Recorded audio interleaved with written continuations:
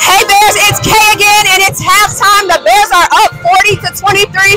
Yo is on fire tonight from the three-point line, and the Lady Bears are just making plays. Stay tuned for the second half. Hey Bears, it's Kay. Welcome back to another game day. We ended last week undefeated, and we hope to continue that streak today as we play Cal Poly at 3 p.m. in Haas Pavilion. Be there. And that is a Bears win, 74-60. Mia had a career high of 5 steals tonight. The team forced 31 turnovers, the most since 2005. Lay had 15 points and Yo had 14 points tonight. We just hope the momentum carries on as they go and face Auburn. Stay tuned for the rest of the season. Your general thoughts on this game tonight? Yeah, it's my first home game, so there's a lot of emotion that comes behind that. But overall, I'm excited to go out there with this new group of girls and get the dub tonight.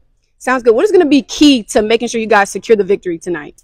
Just staying together, keeping control of both sides of the ball, and just playing with pace. I think coming in with this new group, there's a lot of different lessons that we need to learn, and I think it's important for us to just stay together through it all. Sounds good. You guys heard it here first from Elani. Stay tuned on the story for highlights. Hey Bears, I'm here with Marta. The victory on Monday was your first time playing in the Bears uniform. Just take me through your emotions and how's it feel being back on the court? You know, I'm just glad to be back, glad to play basketball again. It's been a long time since my last game.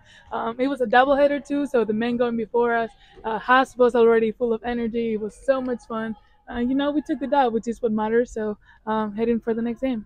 What do you think tonight, the game against Santa Clara, what do you think is going to be key to making sure you guys come away with a victory? Well, I think we just got to do us. We got to take care of the ball. We got to move the ball. We got to find the best shots that we can. I know we can do that. We've been working on it and fixing the little things from last game that we can do better. But just be us. Just play basketball. Just have fun with it.